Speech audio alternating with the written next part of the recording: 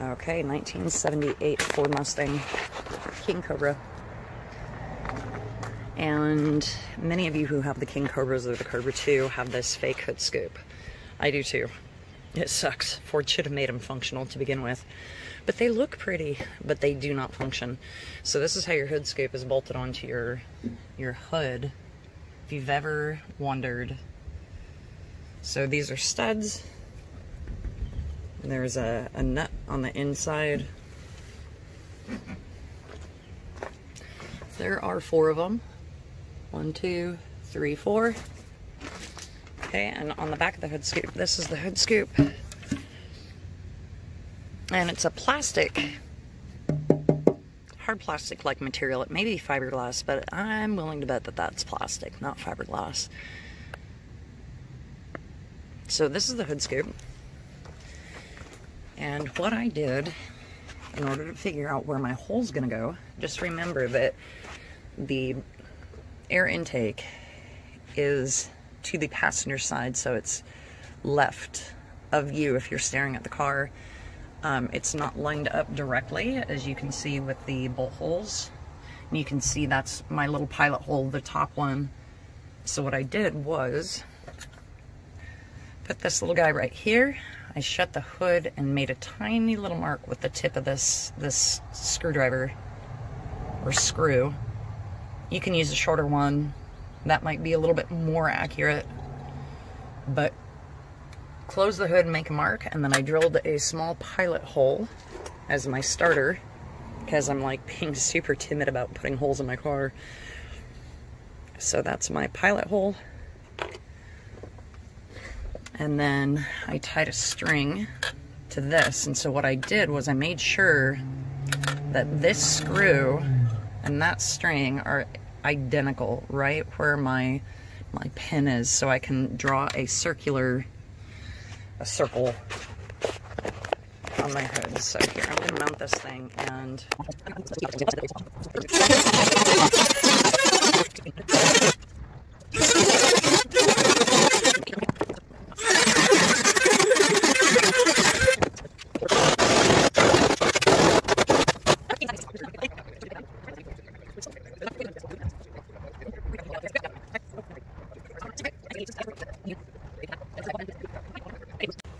okay, are we ready to start grinding?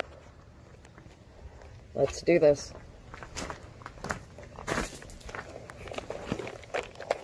This is the scoop. Let's see. How can we get a good view of this? My apologies. So just FYI, respirator will save your life.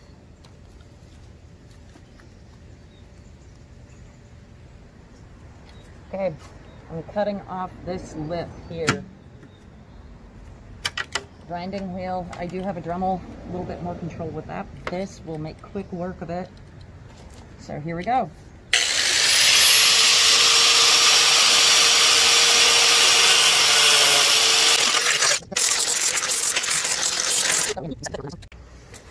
Okay, so this is the final result of the,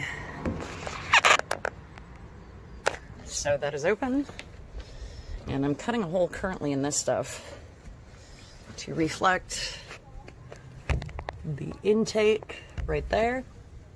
Now this little guy, this does not sit flush on the hood, so that, I didn't sand that at all. I left that because I think that that helps this thing, you know, have some stability.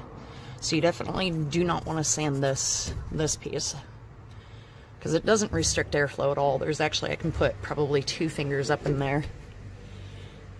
So, but I'm cutting my matting. This I pulled out of a junkyard. I don't really care, but I kind of like having a little bit of deadening mat in the engine compartment so it's not too loud.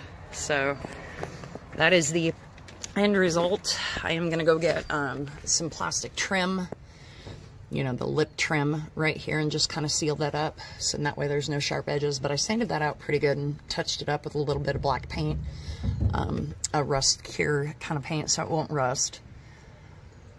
And that is the intake on the 78 Mustang. So if you want to watch the whole video, be my guest. But for now, that is the intake. Functioning hood scoop. Yay! Oh, and I will be putting a screen up in here. Not too sure how I'm going to do that, but I'm going to go find some plastic screen, probably glue it up inside of the deal, so I'll have to remove this one more time. But for now, working intake.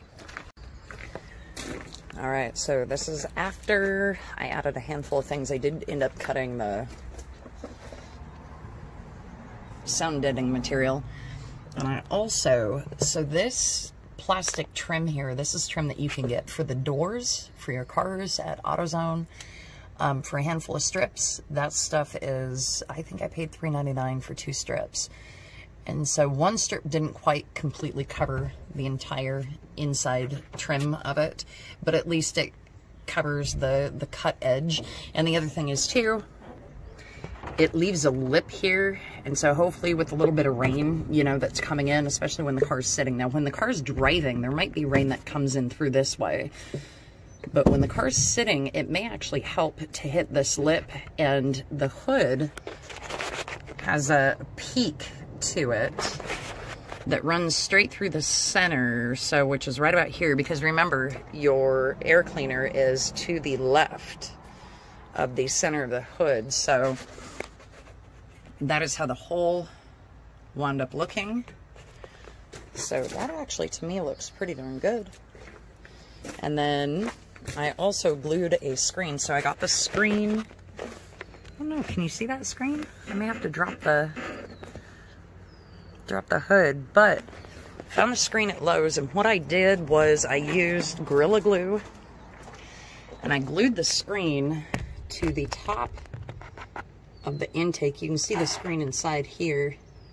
I glued it to the top of the intake, and then I just bent it ever so slightly, flush with the scoop.